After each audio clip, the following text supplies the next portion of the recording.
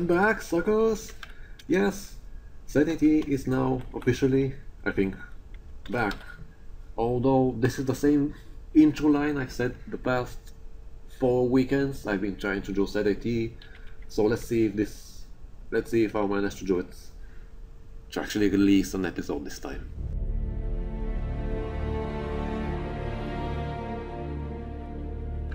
So I'm back, like, I don't know, 5 million months later since my last SedIT, and although I did promise that I'm going to make an episode about visibility, you know, how to set up visibility meshes and all that stuff, that's sort of been the reason why this is so delayed. I've been trying to do that for, you know, like since New Year actually, but every weekend the tutorial just ends up looking boring, and I mean, it gets to the point of course, but it's just not interesting to look at.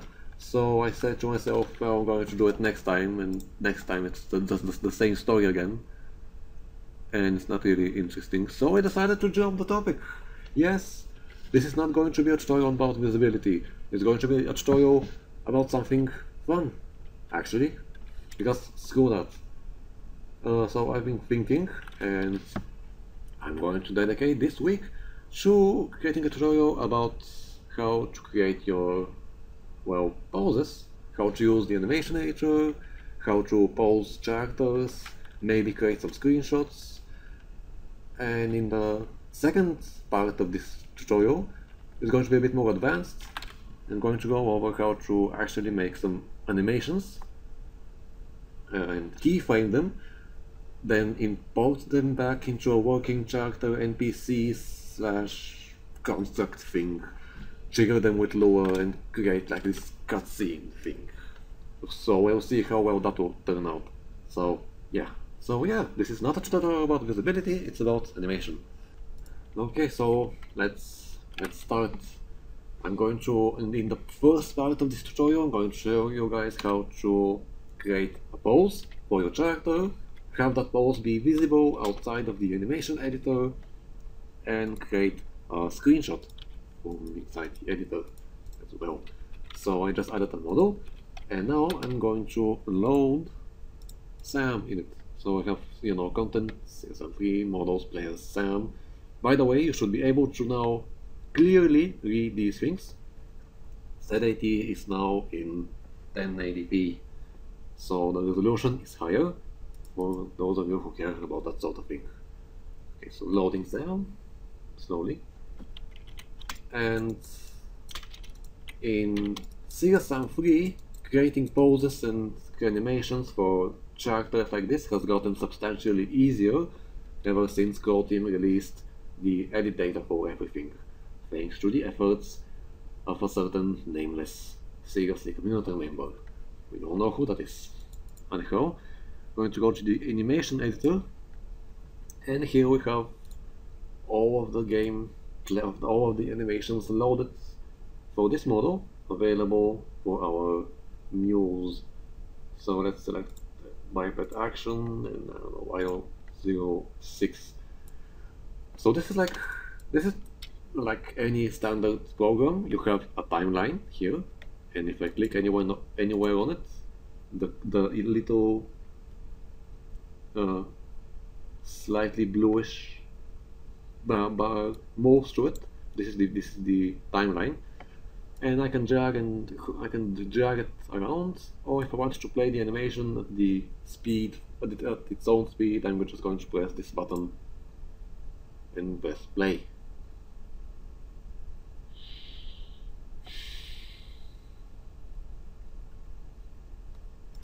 This is one of my favorite idle animations. But yeah, and the way I'm going to show you guys how to create your poses though is going to assume that you don't have edit data. This is how we used to do it before, and this is still how you have to do it in CSM HD if you want to create a pose there. And this workflow is the same if you have edit data. It's just that there are a few extra steps you have to do to be able to create a pose without having edit data.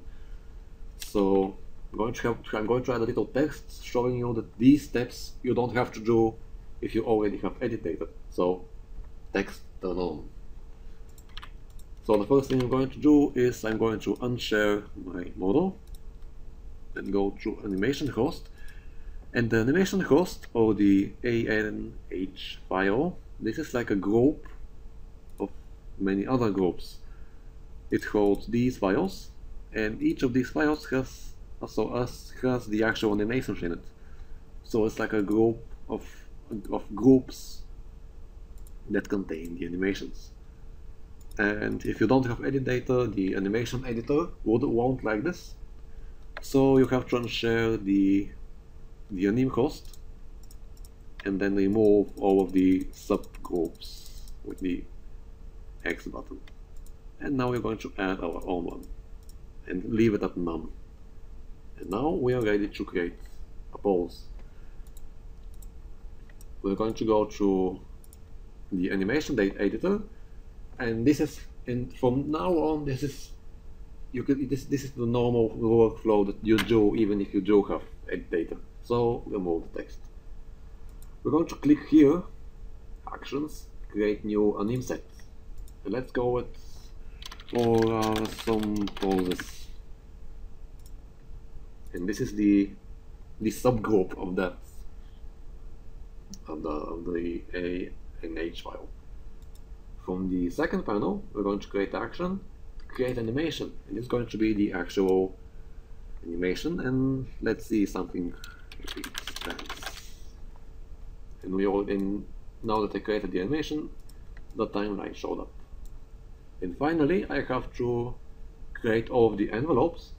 So from the last one, actions, manage envelopes, and I'm just going to go create all, although if you, and that's going to be for later, so just click create all and then press OK.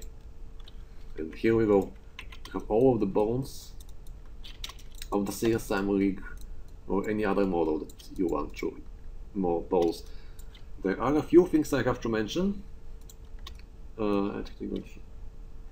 No, ignore that. To move a bone, simply just clicking on the bone, select it, and you manipulate it using the very same controls that you use to manipulate everything else. So I can rotate it, stuff like that. Create, I don't know, like a jumping pose.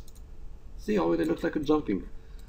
A very useful thing to do when animating is to turn on local transformation for all of the bones. So for example, this bone is rotated, and to me, if I want to twist his arm, so it's like rotating this way, that's going to be really hard if I'm using the global XYZ. So I'm going to go from somewhere here, access, no, system, no, okay, center. Not sure if I can control that from these buttons here, and if I can, yeah, I can. So yeah, I'm going to go to tools, click on guide, and on somewhere around from here. So from coordinate system, I'm going to click on objects, and now the transformation is local for this bone, so I can easily twist it. So this is, world transformation, the X, Y, and Z and Y. And this is the object transformation mode, which is kind of really easier for me to create animations with. So that's a tip. And if you want this pose to remain after you're happy, or actually if you want to reset it, you can just click anywhere on the timeline, and any change you've made. So for example, if I do this horrible thing like to Sam, and I want to revert my atrocities onto mankind, I can just click anywhere on the timeline, and since all of the keyframes of the bones haven't been set yet, they're going to revert to default. Okay, so let's start working on our epic stance. So I don't know, rotate this for like a bit so. Maybe move the pelvis bone a bit downwards. Get to be a bit like he's sort of crouching, but only a bit, like it's ready pose. Which move is a bit. And I'm going to kind of like add more weight to his stance. I don't know. It's going to like taking a lot of playing around. Usually creating something like this looks pretty awesome. And now for hands, I don't know, where do I want him even looking at? So like looking epically into the future or something, or maybe slide to the side or something like that. No. Looking down on it. Okay, I'm going to speed this up. Or maybe not. You guys might find it more fun to watch me push bones for quite a while, probably. Wait. Why is this suddenly transforming based on... No. Okay. Epic awkward silence. This is starting to look even so sillier by the minute. Okay, I'm going to have to speed this up. Speed up. And there we go.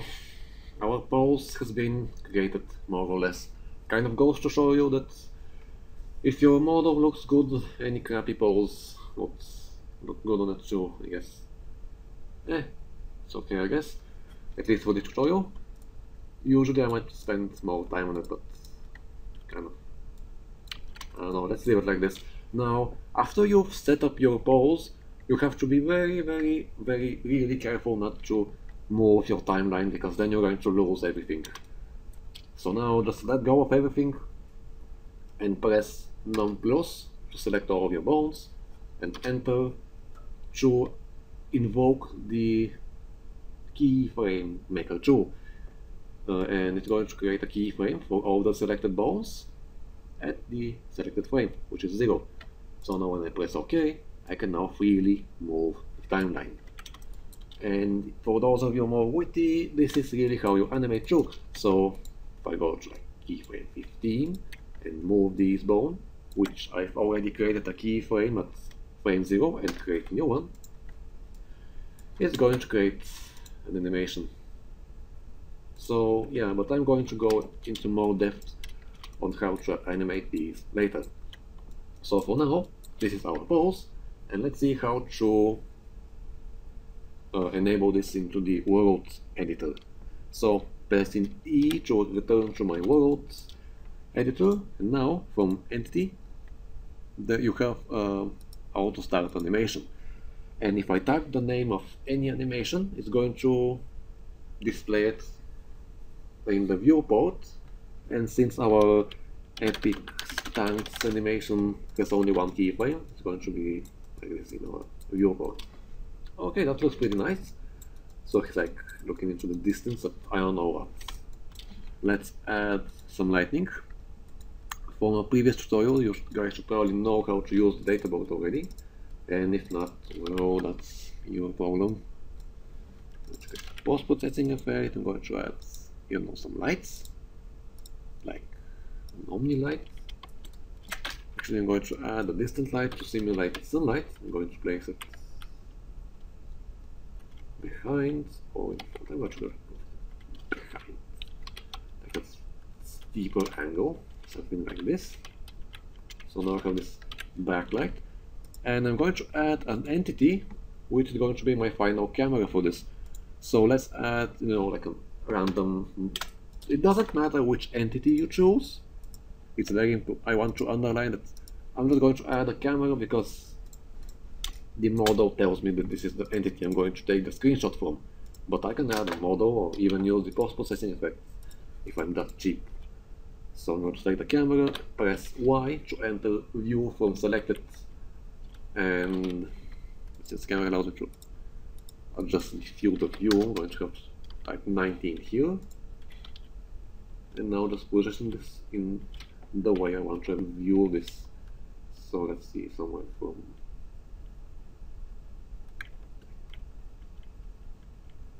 this looks okay. And let's continue setting up our lighting. So we have the backlight over there, going to make it like more intense and give it like this sort of more tinted orange. Oh, so it's pretty nice, but okay, something like that. I'm going to add a omni light in front of it somewhere to give him more depth.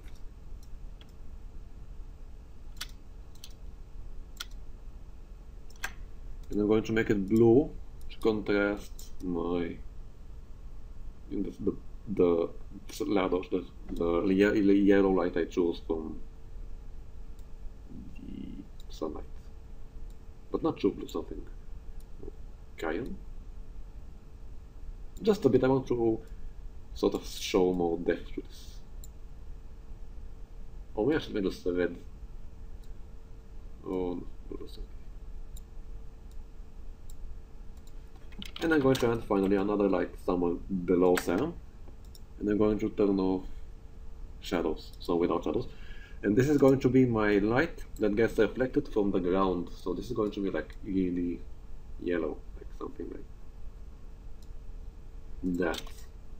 And I'm going to place it somewhere here.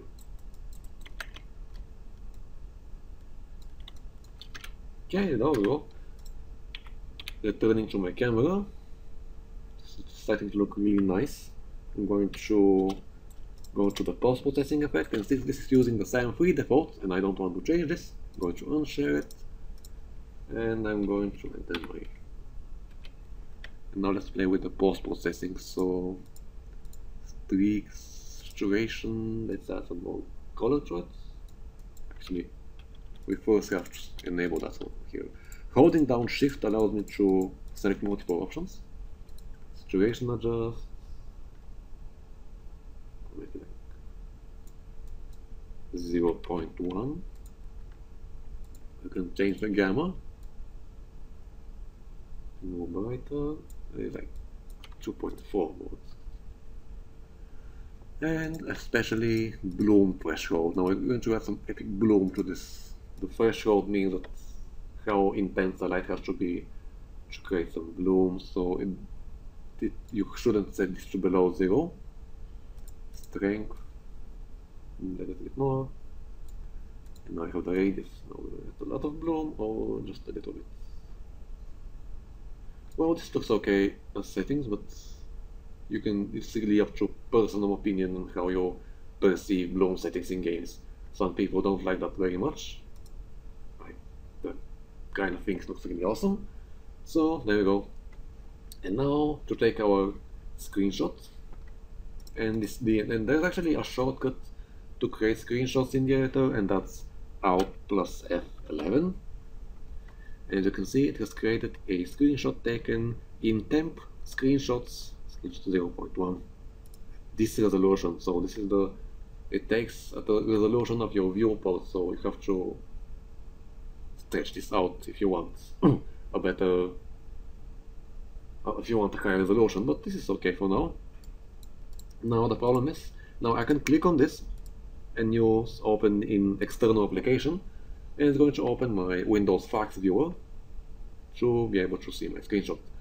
And as you can see, it has a lot of artifacts, and we can correct that and we can actually correct that if I use the command gfx_i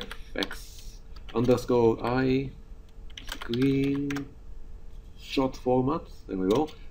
And you even get an explanation. So save pure index gfxi screenshot format in which to take the screenshot. So 0 is TGA, 1 is HDR, 2 is XRR, that's a good format, and 3 is the crappy JPG. So let's see how HDR works.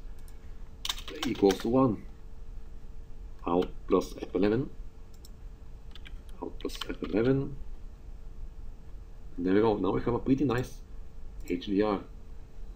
And if I click open in external application, I should probably open this in Photoshop. And there we go, Photoshop has loaded. And the reason why I took this in HDR is because now for those of you who know how to use Photoshop more, you will notice that image mode has been set to 32 bits per channel, and this is pretty awesome. I can do all kinds of stuff with this. For example, I can go and use Photoshop's own HDR toning and play around with the tone detail. First, let's select an HDR correction method and play around with this. So the good thing about HDR is that you have even pure white wouldn't be pure white. So for example, as you can see in the editor, these are the shoes, and the t-shirt here is really white, so it's like almost pure white. But in HDR, that's not really the white. I can lower my exposure, and now I can see some pretty nice detail on the shirt here.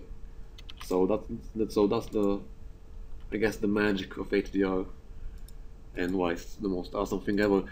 I've been meaning to create a tutorial about how HDR and what HDR is in the first place in CSM, and how the CS engine uses that. So maybe I'll do that next weekend. Yeah, I'll probably do that next weekend, because school visibility, that's the most boring topic ever. So exposure and gamma, increase my exposure, decrease my gamma a bit, and there we go. This is one pretty epic screenshot. I can, since I have a gray background,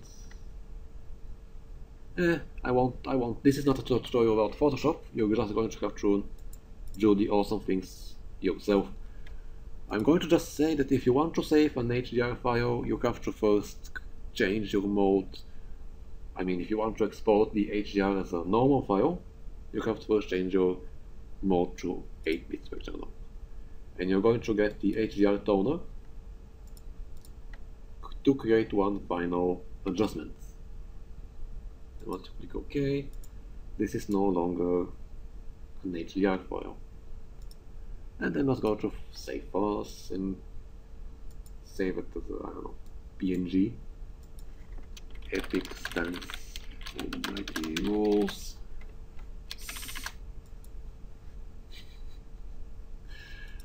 And now if I go to CSM Free in Steam Apps, go to Temp, go to Screenshots, there we go. Shot, not here. Oh, did I say this was? Ah, there we go. Epic stance. And there we go. Now I have a pretty decent quality screenshot taken from the editor. So yeah, the shortcut is out plus F11, and the console command is gfx_i screenshot format. I'm going to put this in the description later, so just look at the description of this tutorial every time you forget how to do this. Alright, so yeah, so this concludes the portion of this tutorial that new users can really benefit from. Next up, we're going to create an animation for a Rocketeer and play that as a cutscene in a level. See you later. Well, not later, but see you next day.